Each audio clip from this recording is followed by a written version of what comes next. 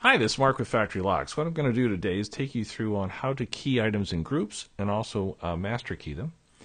And the first thing we're going to do is we're going to put some things in our shopping cart. And let's start with a couple deadbolts. And we're going to put some B60 deadbolts in here. Let's put in 4 of those. And when we look at our shopping cart, we'll see that 4 of these are in here. And there'll be some default keying applications already where it says that we're just going to key these things alike.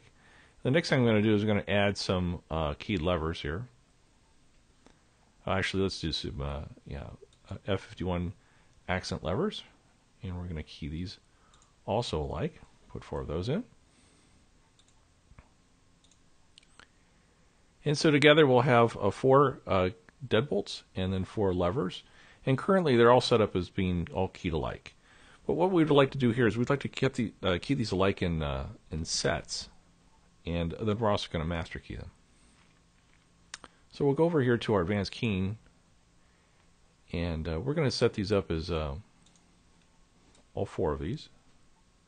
And then all 4 of these. And we're going to update.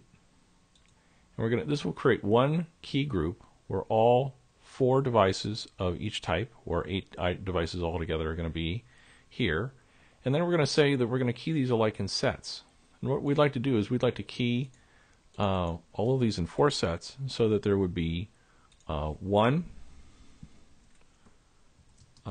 deadbolt plus 1 F51 equals 1 set. And I'm also going to click here that these are going to be master keyed. And then I'm going to go ahead and click on update. And then as you'll see, this now comes up with a master key query box that will ask us how many master keys we'd like, and also a key structure name. And a lot of times folks will put in like the address of the project that they're working on. And we're going to change that to 4 master keys. And we're going to leave the master key as random. This will allow our keying department to be able to come up with a master key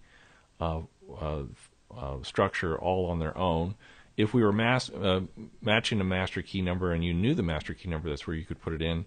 Or if this is being referenced back to a master key project that we've done in the past, then you'd want to use your key structure name that you've used before. We'll go ahead and update that.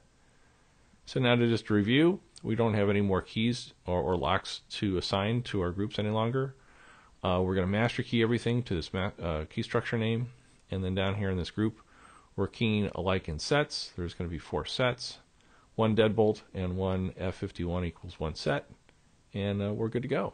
Now we can just go back here, return to the shopping cart. And as you can see here, these items are here. We have a couple extra keys that are going to be cut.